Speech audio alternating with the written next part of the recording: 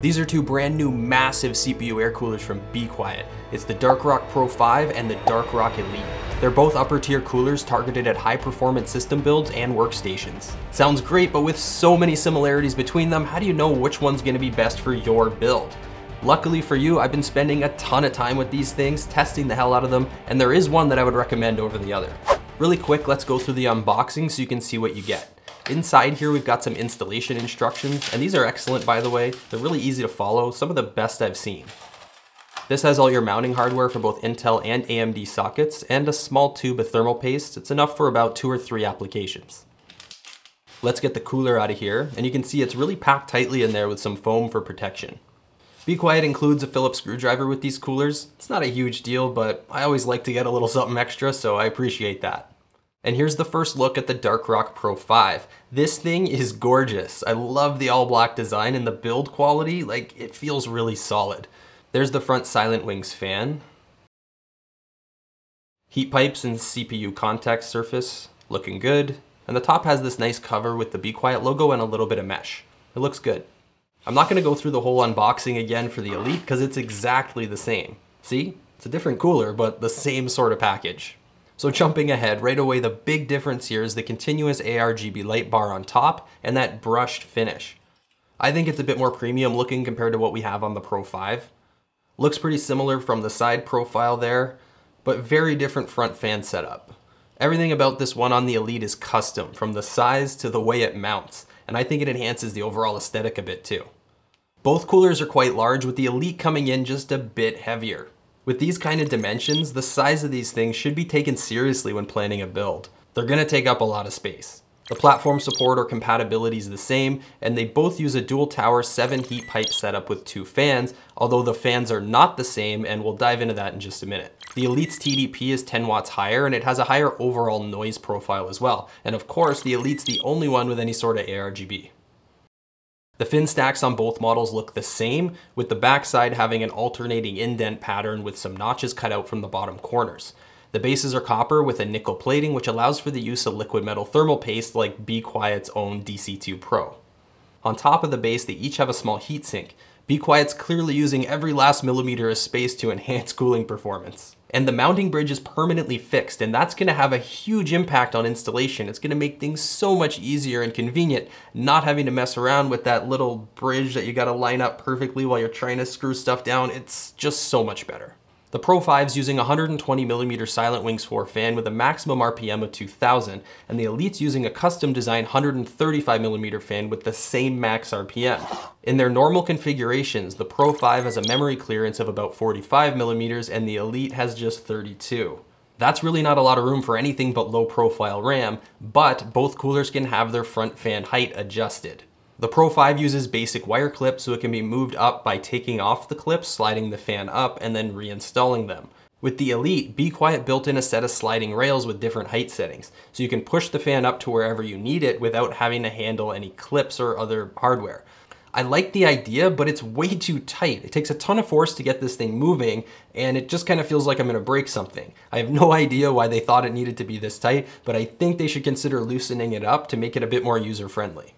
On the Pro 5, the top cover pops off and opens up to a bracket that holds the center fan in place.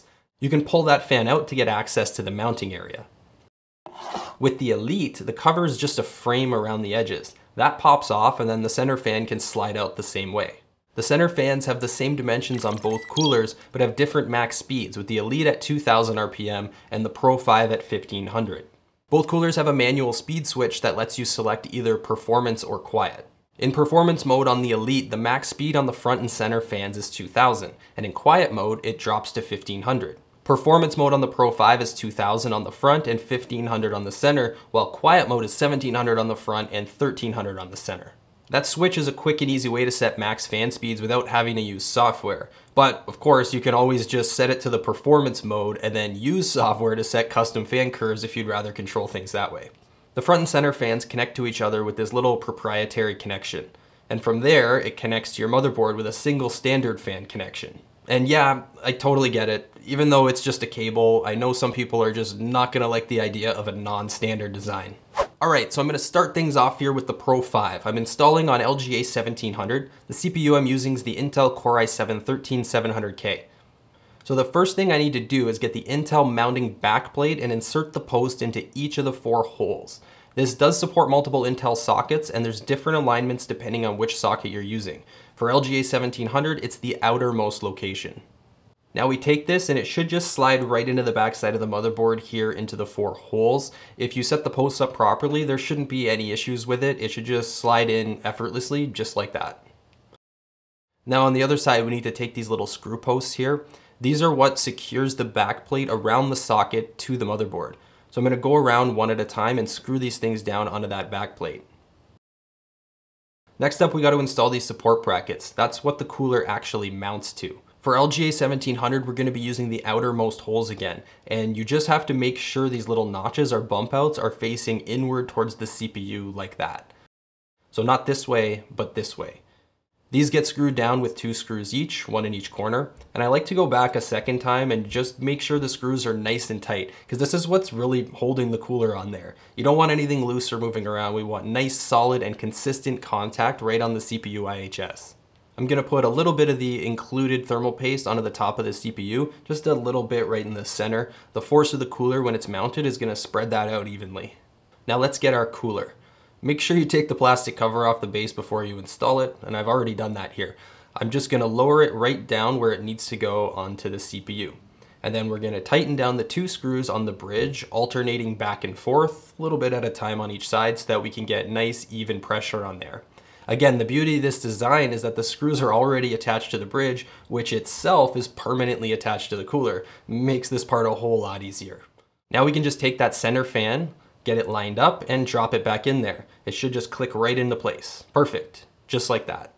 To connect the cables, there's this little Y splitter here. That's the proprietary connection that bQuiet came up with. So you can connect that and daisy chain these 2 fans together. Now those 2 fans are linked, and you just have to take a single fan connector and plug it into the CPU fan header on your motherboard. And boom, done. Rewinding back a few steps, the Elite installs the exact same way, with the only difference being that there's an extra connector for the ARGB. So after you daisy chain your fans together and get them onto your CPU fan header, all you have to do is take this other cable and plug it into an open ARGB header on your board, and you're done. Getting the coolers onto a motherboard really gives a sense of scale, so you can start to get an idea for how big these things are. The Pro 5 has pretty decent RAM clearance, but keep in mind these HyperX Fury Beast modules are on the shorter side for RAM modules. The Elite, on the other hand, is sitting just a smidge above the RAM, so you're gonna need to slide that fan up if you want to install anything bigger. The sliding fan's a good feature to have, but I don't know, to me it just looks kinda weird having that fan sticking up like that. For a build with the Elite, I'd just stick with low profile RAM so I don't have to deal with that, but hey, that's just me. For the performance testing, I ran the coolers through a bunch of tests in both performance and quiet modes. During a 10-minute loop of Cinebench R23, the 13700K never throttled once with either cooler. The difference between performance and quiet modes wasn't really as much as I was expecting, but there is a small trade-off if you plan to go for that lower noise profile. The Elite edged out the Pro 5 overall, but not by a huge margin. It's not too surprising though, considering they're almost identical other than the fans. Exporting a 4K project in DaVinci Resolve, the average temps stayed below 80°C. That's a really solid result considering how intense of a workload this is. Again, these 2 coolers are really close in terms of overall performance. 3D Mark Times buys a synthetic benchmark that can give some insight into gaming performance. These 2 coolers produced identical results here, closing any sort of gap that we saw in the previous tests. A little bit of variation showed up again in Cyberpunk 2077 Phantom Liberty, where the Elite pulled out ahead of the Pro 5, keeping things a few degrees cooler. And a similar result here in Forza Horizon 5. The Elite managed to keep things just a tiny bit cooler than the Pro 5, but both coolers are keeping the 13700K around 50°C, which means they're not even breaking a sweat in gaming workloads like this. Looking at sound levels in performance mode, the Pro 5 kept things quieter overall compared to the Elite, with one exception being Cinebench, which is the hardest test, so maybe that front 120mm fan on the Pro 5 gets a bit noisier at full speed compared to the 135 on the Elite. Flipping the switch over to quiet mode, I got very similar results, where the Elite was louder in everything except Cinebench. Overall though, I'd have to say both coolers are doing a good job keeping noise levels down. So should you choose the Dark Rock Pro 5 or the Dark Rock Elite?